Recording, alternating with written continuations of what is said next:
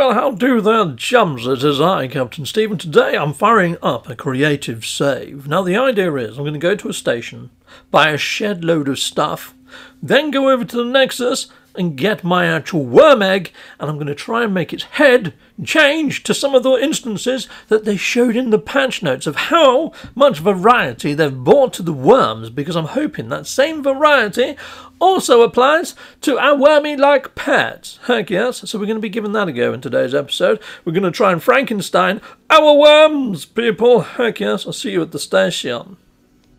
Being that this is creative mode, I've got umpteen billion units, yes, infinite supply. Exo, it's up a funky tune while I buy stuff.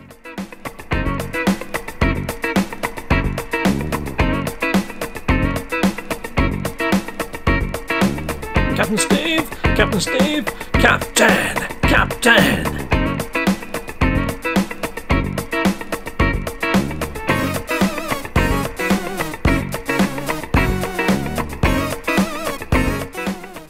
Righty-ho then, I am up inside of the Nexus, and now I need to go and claim my wormy sort of surprise. Before I do that, I'm just going to move this out of the way so I can collect my wormy sort of surprisey type egg. So let's head on over to see the Quicksilver says, Roppy Art, Mr. Johnny 5. Hello there, buddy. Yes, I want my sandworm egg. Thanking you, sir. Lovely. I'm going to jump back into my ship, out of my ship, create an autosave so I don't have to do that step all over again.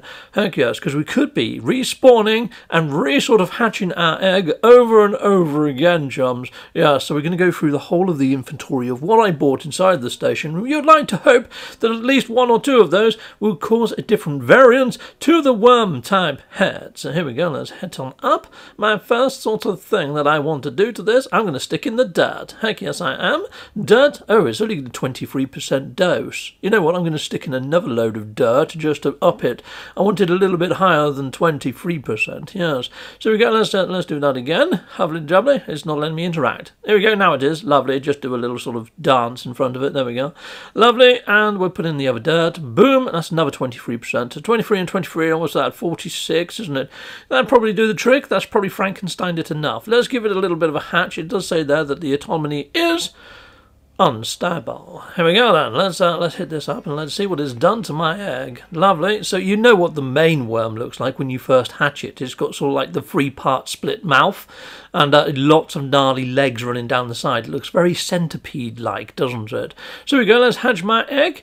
Oh my days! It has changed. He's got a spiky bum and he's got an ugly face. Look at that. Oh my days, that looks pretty darn frickin' ugly as hell, doesn't it?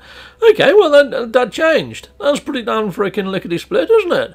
Lovely job. Yes, spiky little wormy dude. Nice. Well, that worked. Cool. Right, well, I'm going to try again. I'm going to try something else, and we'll see if we get a different result. Heck yes, this is pretty darn frickin' sweet.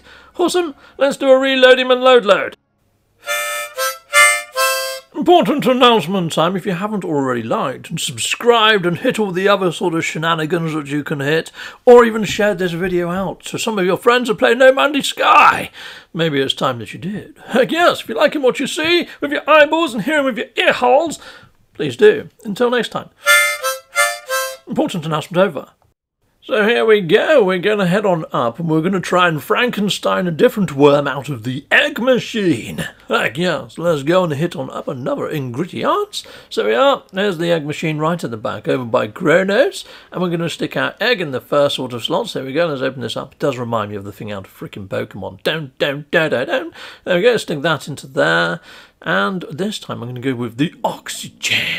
Heck yes! Right, well that's a 96% dose. Lovely. This is really going to freaking mutate the little git, isn't it? There we go. Brilliant. We've now got our little baby egg unstable yet again. And let's hit on up and hatch this egg. Exciting times. Here we are. Let's put it in the centre there. And Hatchamondo. Where's he gone? Right, I'm going to have to use my menu to call him in, aren't I? There we are. Brilliant. There he is. Wormy went... Oh. Okay, it's exactly the same as when I used the dirt. What's the chances of that? Not great. Well, we've done a reload. We're going up. We're going to try another resource, and we're going to see if we get a different mutant worm. Okay, third time lucky. Let's try again. Here we are. Let's see if we get a different worm this time. Egg machine. What are you going to give us? Egg machine. My dream machine. Egg machine. Rightio. We're going to use that. We're using sodium, and again, that's quite unstable. It's quite a high dosage of unstableness. Brilliant! Come on, my little wormy. Let's hatch my little wormy friend and see what we get this time. Okay, now if we get the same worm again, I think that's all the sort of variants we're going to get. Yes, look, it's the same freaking worm again with the spiky butt and the, I don't know how to explain its front end. It looks like one of those pepper grinders or something, doesn't it? Yes, not awe-inspiring, not the lovely sort of worminess that I would like to see. Heck no. Well, we're back again, and this time I'm hitting in this little chappy, yes, and we're going to be hitting that up. So, yeah, unstable pyrite or grease or something. Boom! And so you can see here I'm using quite a bevy of different ingredients. Am I going to get myself a different result? Here we are. Let's hit this up and see what we get. Chicka-boom! And it looks exactly the same as the last two. You know what? I think it doesn't matter what you put into this gene splicing.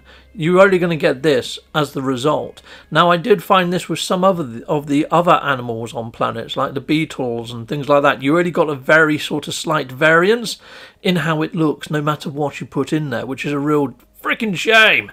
Because they could have really gone to town with this and given us a lot of different results that we could have got. Or maybe I'm just being extremely unlucky. But to be unlucky this many times in a row, I would say that's something else. I would say that's, rather than unlucky, I would say that's, devved that way. It's been programmed that way. Arse and biscuits. Well, here we go. We're trying this one now. So, yeah, what's that? Bromide salt that I'm going for here. Boom. And let's see what we get. You can probably tell that my excitedness has gone down by quite a lot of levels. Yeah, so I've done something very similar with beetles when we first got the beetles drop.